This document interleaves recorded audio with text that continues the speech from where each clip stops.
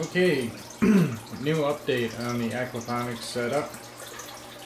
If you compare this to my last video, you can see my these are Sugar Daddy and Mammoth Melting Peas have gone bonkers, and YouTube user Cassie H pointed out that I would need to build a trellis. So I did just that. I bought a package of bamboo tomato stakes. I think that ran me $2. Unfortunately, they were dyed heavily. I would have liked to have found. I thought they were green, but I know bamboo isn't this color naturally. I found out it was like a dye or a paint, and I didn't want that going down in my water system. So what I did was I flipped a palm sander upside down on my lap and hit them with some 150 grit till they came down to the wood, or most of the way, and then I gave them a bath in some boiling hot water. And bamboo's water resistant wood in the first place, so it's not going to rot. The way I built this trellis was, you can see there are 8 of these vertical stakes. The gap here is maybe, I don't know, 4 inches.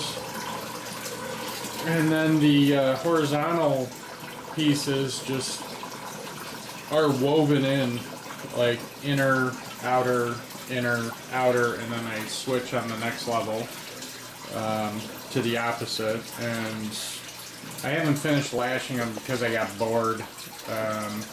It's just a simple lash. Let me see if I can. No, camera's gonna focus on the background. But anyway, they're very simple to tie off, and then you tighten them with this center lash here. So just before you do this portion around the midsection that comes around to the other side, that's when you would adjust your height and spacing. At least that's what I found. Since I'm doing all my plants from seedlings, I've noticed that these thicker stalk, these are cucumbers here. I'm definitely going to have to move those in the future. The cucumbers and the peas have worked really well. But the smaller stuff like this lettuce, basil, broccoli, red cabbage, that's really prone to getting run over by these hydrogen beads until their stalks thicken up. What happens is the beads can, like, if you inadvertently move one or whatever, it can pinch the stalk and boom, your plant's dead. The other grow bed wasn't full last time, so over there I got peas, lettuce. I made this a little more sparse. Over there there's a I think that's summer squash or zucchini or something like that. So anyway, just a critique on this system. There's not a lot of grow bed space. I mean, this system is basically 1-to-1. The fish tank's 189 liters if it were full, but it's not. It's 10 gallons shy of being full. It's 40 gallons out of 50. And that makes up for the fact that the grow beds, they're 85 liters each with a good 2 inches of hydrogen missing, but really that doesn't matter because it doesn't add any more surface area to plant additional plants. I went with these deeper containers to give the roots more space. So there's a good 10 inches of root growth area there on these. Oh, and another update, it was interesting. I came across, I was planning on getting catfish from a hatchery in upstate New York, because I live down in Long Island, and they were going to have 5-6 inch channel catfish available, I think the first week of May or last week of April. And so I just stumbled across a pet store today that turned out to be like the front end of the store is a pet store, but the rear end of the store is it's kind of like a distribution center where they take care of other people's fish, sell some of them if people happen to buy them. And anyway, the short and sweet of it is they had channel catfish, albeit 4 times the amount I can get them from the hatchery, but I don't have to drive to Cooperstown and pay, you know, $30 in tolls and, you know, who knows how much in gas, not to mention an 8-9 hour car ride. Anyway, there's all the goldfish down there.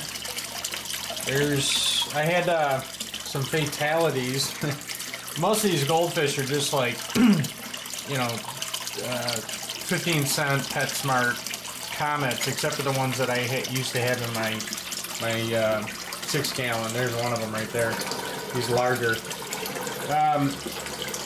I had 2 goldfish in a 6-gallon fish tank that got added to this, and the rest of them I went and got 8, you know, 12-cent goldfish from PetSmart or whatever.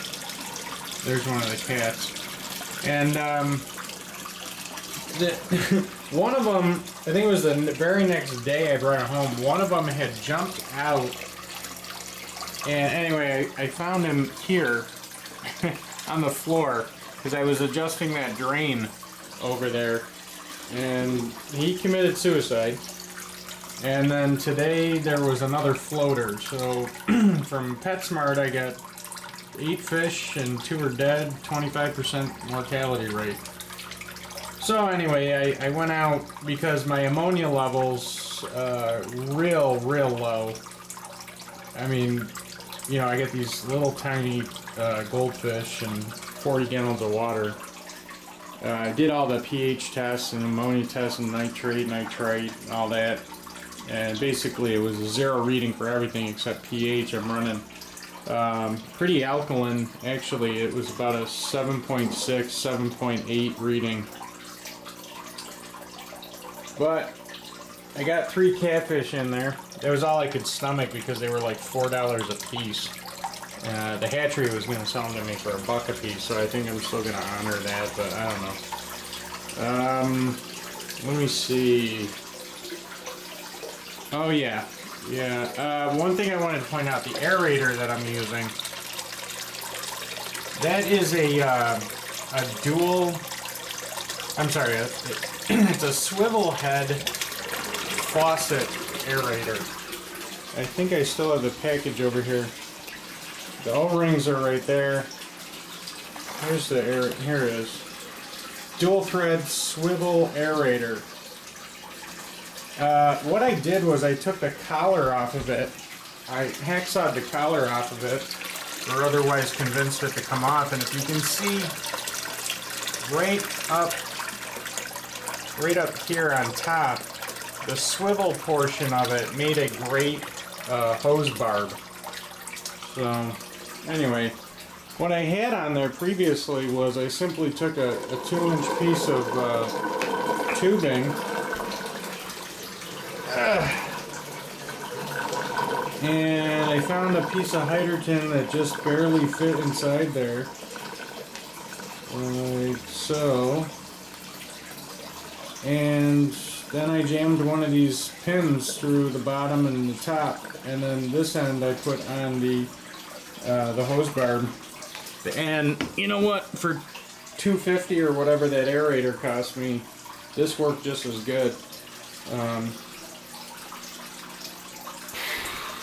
So I think that's it. I have not gotten that loop vent on. Someone asked what that was. They were interested in what that was. A loop vent, the drain portion of a loop vent looks like this. This would be the tailpipe coming out of the grow bed, and this would be the downspout into the tank. Oh, and also Bluesy25 suggested that I add those downspouts on my drain, and he was correct. They significantly reduced the spray, and I was apprehensive to do so because my line of thinking was it was going to cut down on aeration of the water, but as you can see, it does not. In fact, those downspouts, because they're restricting the orifice, they help with the siphon break. So thanks to Casson for reminding me about the trellis, and thanks to Boozy25 for the downspout idea. Alright, I'm out.